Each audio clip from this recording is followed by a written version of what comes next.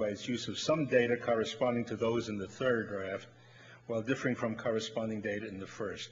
The remaining draft of 19 chapters is apparently the first. It only came to light in 1995, totally unknown for centuries, when it was auctioned by Sotheby's, and thank goodness purchased by Cambridge University Library. In addition to preparing his manuscript on the transit, this brilliant and incredibly active young man began to study the tides. And by the way, there's a very big difference in Liverpool between high and low tides. In 1640, perhaps inspired by Galileo's conviction that they could prove the motion of the earth. But he died soon afterward, on the morning of January 3rd, just the day before his intended visit to Crabtree. Shortly after, the grief-stricken Crabtree penned on the back of his friend's last letter to him, quote, "Thus God puts an end to all things under the sun. Thus have I lost, O grief, my most brilliant Horrocks. Hence these tears, inestimable loss," end quote. As about much of his life, we have no knowledge at all about the cause of Horrocks' death or where he's buried. Horrocks left a considerable number of manuscripts whose fate and the paths to publication of some of them were complex. Quite a few were taken to Ireland by Jonas, his younger brother, and have since disappeared. It may be that during the Civil War, some soldiers seeking treasure burned some of Horrocks' papers. Some copies of Horrocks' manuscripts came into the hands of another Jeremiah Shakerley, an astronomer, who in a supplement to an almanac for 1651 predicted a transit of Mercury in October of that year and describes a method of viewing it similar, almost a copy of the method described in Horrocks' manuscript of Venus and Sole Visa. Shakerley also used material from Horrocks' manuscripts to construct his own astronomical tables, Britannic tables, published in 1653, and highly praised Horrocks' theory of the moon, lunar theory. His works appear, that is, Shakerley's works appear to be the first published references to the achievements of Horrocks. After Shakerley's death, these manuscripts may have remained with a bookseller in London, where they perished in the Great Fire of September 1666. After Horrocks had died, however, Crabtree apparently acquired some of Horrocks' papers, including 2 copies of the Venus and Sole Visa. They were subsequently obtained from Crabtree's estate by John Worthington, a master of Jesus College, Cambridge, who loaned them in 1659 to the astronomer and mathematician Nicholas Mercator. Later that year, a summary of Horrocks' Venus manuscript was sent to a noted astronomer, Ismail Bouillot, in Paris. The buzz was on. Bouillot informed the noted Dutch scientist Christian Huygens, who then obtained a poor transcription and conflation of the 2 manuscripts in 1661. That version was a text published by Johann Hevelius in Gdansk in 1662, appended to an account of his observation of a transit of Mercury. And there it is.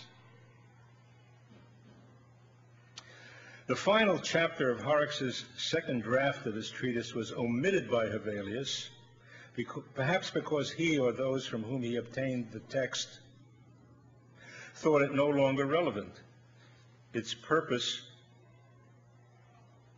was to demonstrate that all the planets are dark bodies emitting no light of their own. Horrocks would not have paid as much attention to this if Tycho Brahe had not held that the planets shone by their own light. Kepler held the same view until the phases of Venus were seen with a telescope. That the additional observation of the transit of Mercury in 1631 did not convince the astronomer Longomontanus that the superior planets were also dark bodies was also motivation for Horrocks' inclusion of this chapter. Each chapter of the Hevelius text is followed by Hevelius' notes and comments. John Flamsteed, the first astronomer royal at Greenwich Observatory, commented that, quote, "The notes of Hevelius I find generally needless," end quote, and in some instances erroneous. Horrocks' surviving manuscripts then came into the possession of the Royal Society of London, which decided that they were worthy of publication. But before their publication, they exerted some influence in the development of astronomy.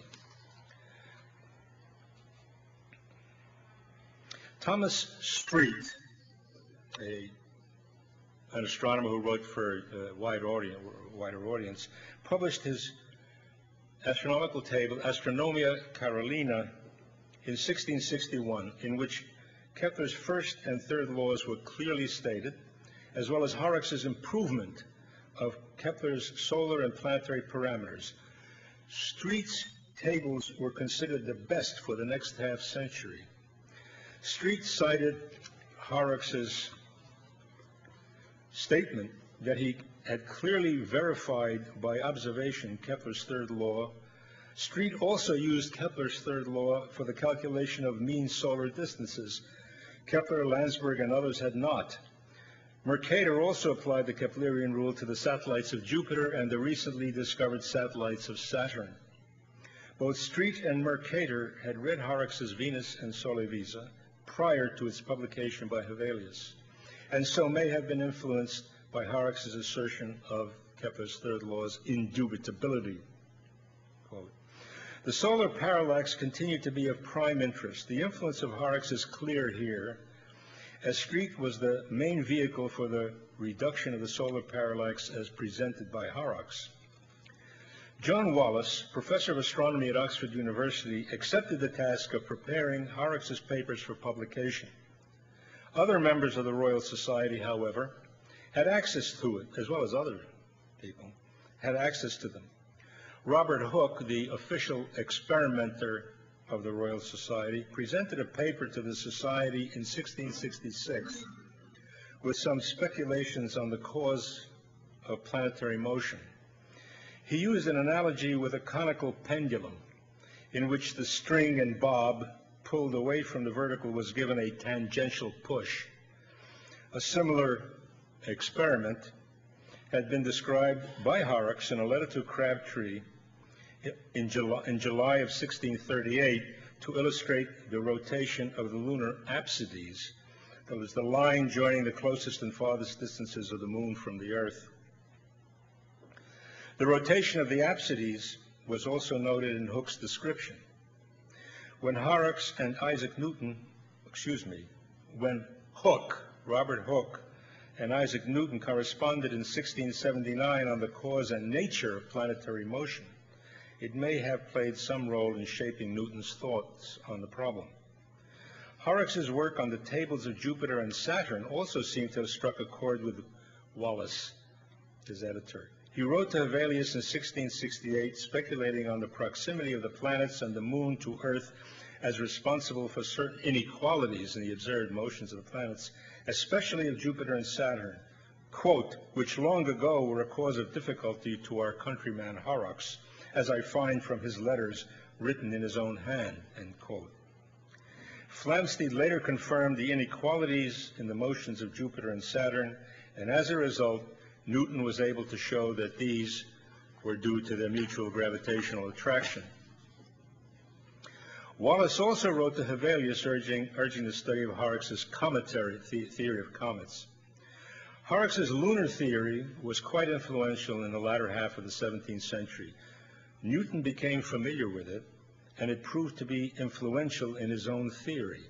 He wrote, quote, not shy about promoting himself, quote, "There are many inequalities in the moon's motion not yet noticed by astronomers. They are all deducible from our principles and are known to have a real existence in the heavens.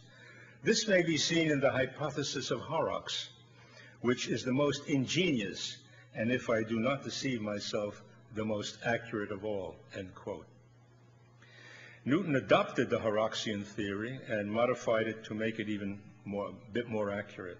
Newton said, as I recall, that's the only thing that gave him a headache was the lunar theory. For more than 3 centuries, the achievements of Jeremiah Horrocks have continued to elicit the admiration of successive generations. In the 17th century, he was praised by many besides Newton. By the 19th century, the praise of astronomers and historians of astronomy had not diminished. Many of the encomiums have stressed his genius and originality and emphasized his prediction of the transit of Venus in 1639. Interest in Horrocks has continued to be stimulated by recurring transits in the centuries since his death. But the reasons for the sustained interest in his life and work are more varied than that. The character of his scientific work itself, his youthful enthusiasm, his premature death, the near loss of his manuscripts, of the fruits of his labors, as well as national and local pride and Victorian sentiment, have all contributed to a continuing appeal. Moreover, in 19th century England, much of the writing on science and its relation to religion bears a defensive tone. The conviction that science and religion were not incompatible nevertheless led writers to stress the superiority of the religious and moral component over the scientific in Horrocks' character. In the middle of the 19th century, a number of memorials were dedicated in Lancashire to Horrocks. A commemorative tablet was erected in a church in Toxteth in 1626. And a chapel in Horrocks' memory was built in Hoole in 1659. I don't know if you can read it. At the bottom of this one, it says that he was very likely taught in elementary school by Richard Mather, a noted Puritan who, of course, was very important when he moved to New England across the Atlantic. We can't be sure of that. I mean, they like to think that. It's possible, but we just don't know. A stained glass tablet of Horrocks observing the transit is also in Hoole, in that town. Of course, that's not at all the way he looked at it, but that's okay. The only English translation of Horrocks' Venus and Sole Visa was published by Reverend Arundel B. Whatton in 1659, based on the Latin text published by Hevelius, accompanied by a biographical sketch of Horrocks' life and work. Whatton's translation is sometimes more free in style than necessary and contains a number of significant errors. It implied that Horrocks' thoughts on planetary motions directly influenced Newton. There's a reproduction of the erroneous diagram in Hevelius's copy of Horrocks' diagram tracking the appearance of Venus during the transit.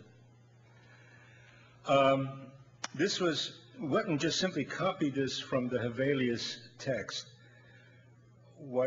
This shows it, marked off by degrees and angles and so on. Remember, it was about 5.5 inches on the screen, but Hevelius shows it as it appeared in the heavens, not the way it looked on the screen, which would have been upside down. So that's, another mistake there.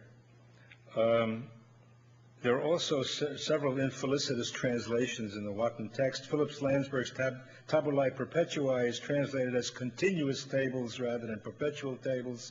There are references to the calculations of Rudolphi, when it's Kepler's Rudolphine tables, named for Kepler's patron, the Holy Roman Emperor, are being referred to. Wotton refers to planetary refraction when what is meant is planetary rays, radii in Latin. To conclude,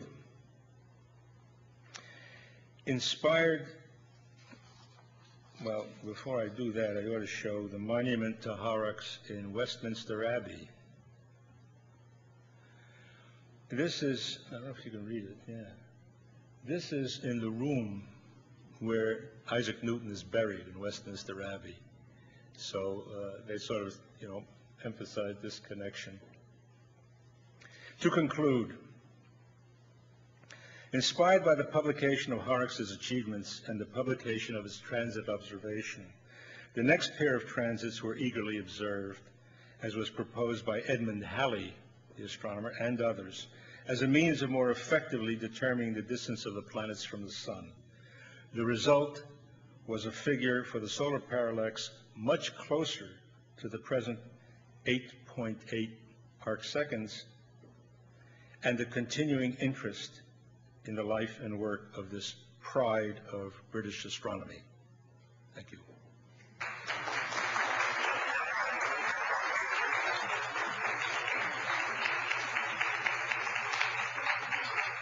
Questions? Thanks. We have a few minutes if anybody has any questions or comments about the paper. Yes.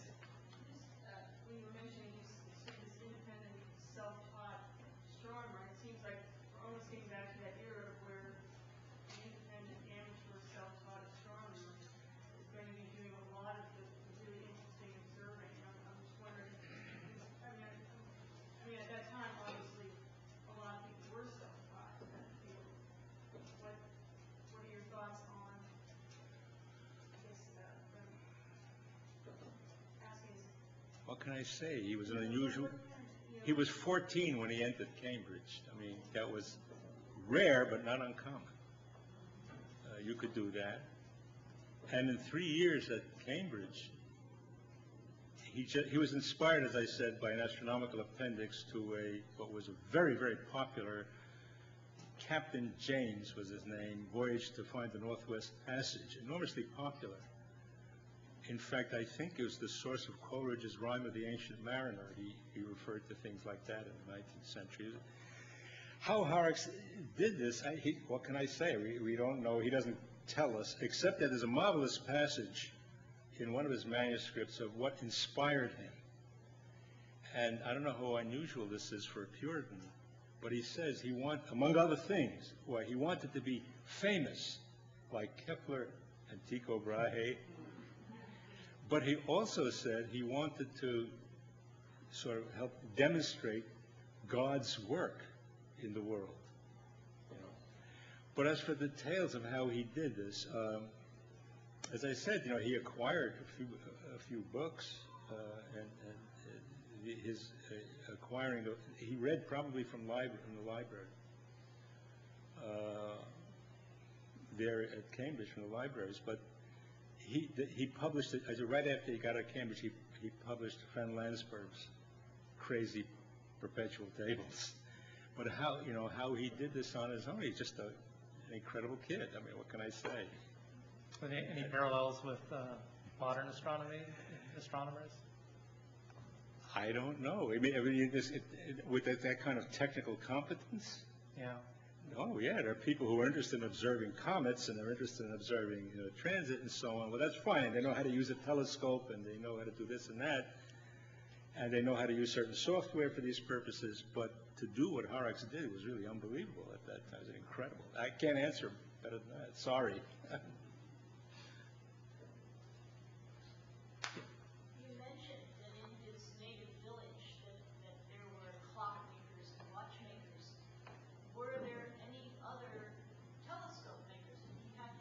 I have no idea. This is one of my research projects. I got to find out from people who are expert in instruments in that, in the early 17th century, where he would have bought it, and some research has been done, effective research, on the nature of the telescope he used. It was clearly a Galilean telescope, okay, and so you get this reversed image.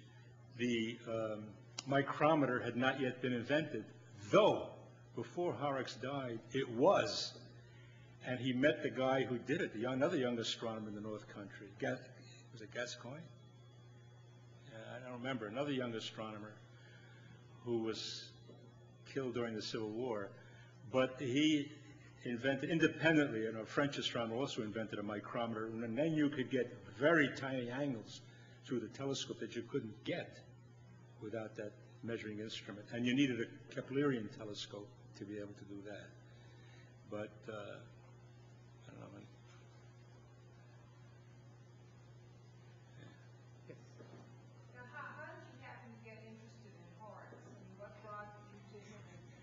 my doctoral dissertation, which wasn't on Horrocks, but it was on the reception, as part of the reception of Kepler's astronomy.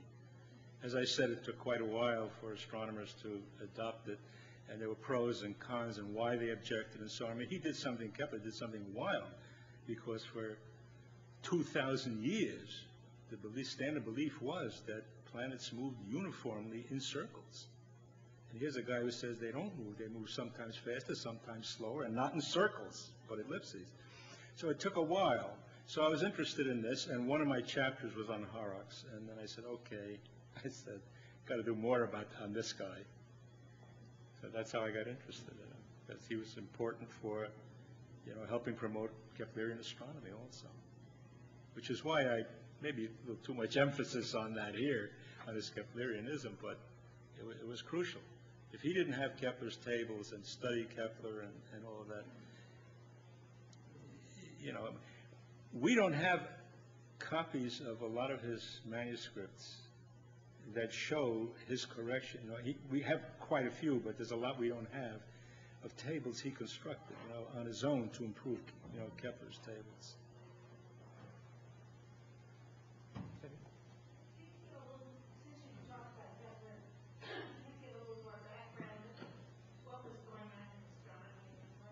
Oh.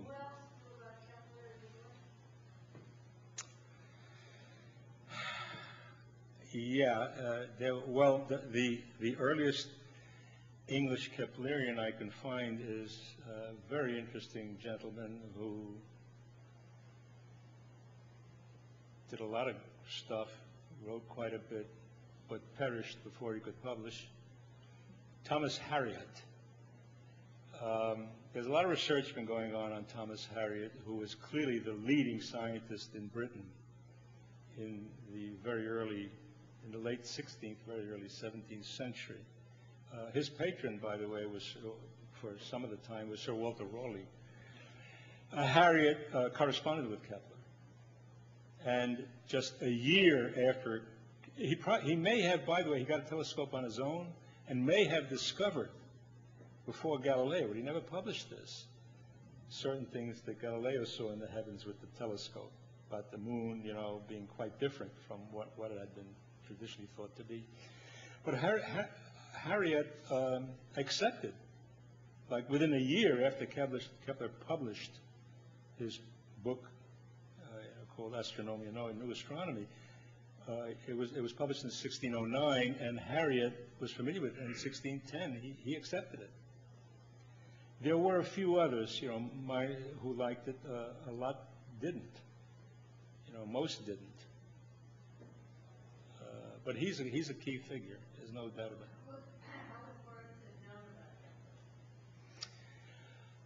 it. I think I said,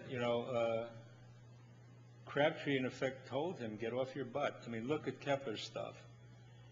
There are a couple. I've seen two copies that Horrocks owned. One is in the Trinity College Library, and that's his copy of, that I had on the screen a while ago of, no, I don't think I did. Whatever. No, I'm sorry, his copy of Landsberg is in Trinity College Library. But I saw a copy, a rare book dealer many years ago asked me if the writing on a front page of one of Kepler's more important work, Epitome, was Horrocks' handwriting. I said, yeah, this is. But he owned all the major works, things that Kepler had published from, 1609 to 1627, when Kepler's tables were published, and Kepler died 3 years later, in 1630. So astronomy was in flux. I had used some purple prose in an earlier talk, and I said, you can see Horrocks as a lens through which is refracted all the significant issues in the history of astronomy at that time. And you can, because he raised it to, whole business about what causes the planets to move and issues like that. That's a question. One more. Yeah, you mentioned several times that Horrocks was able to make improvements in tables such as lens curves and cut curves, make them quite a bit more accurate. But it seems that Horrocks's observational equipment was pretty limited. Also, that's about it. So I'm wondering, did he make observations of his own and allowed records? He must have been a pretty good craftsman, because he built his own transit, his own cross staff, and he was very conscious. I mean, you keep reading that he's very careful about accuracy and improving the accuracy. And then, his collaboration with Crabtree would confirm. They say, hey, look, Kepler says, in Kepler's tables, Mars should be here at this, but he's off by a little bit from my own observation, okay? So I'm going to make a correction. This is not just one observation, but a series of them, okay?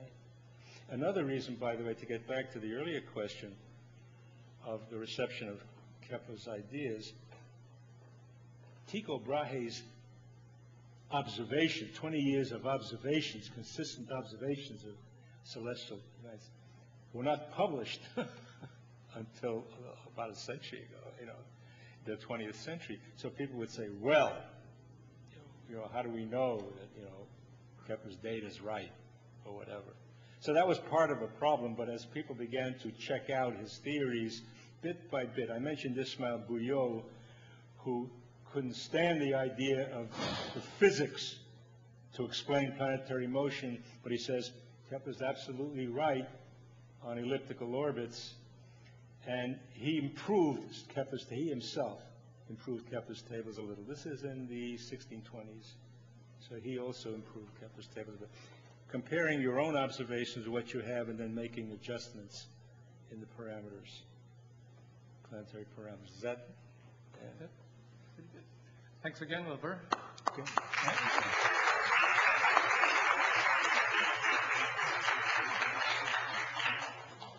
So the end of Jeremiah Horrocks, dying before his 23rd birthday. Thanks to everybody for coming. I remind you our next lecture is April 22nd, when Richard Fisher will talk about Endeavour's Wake, Captain Cook and the Transit of Venus. So look forward to seeing all of you there. Thanks again, and have a good day.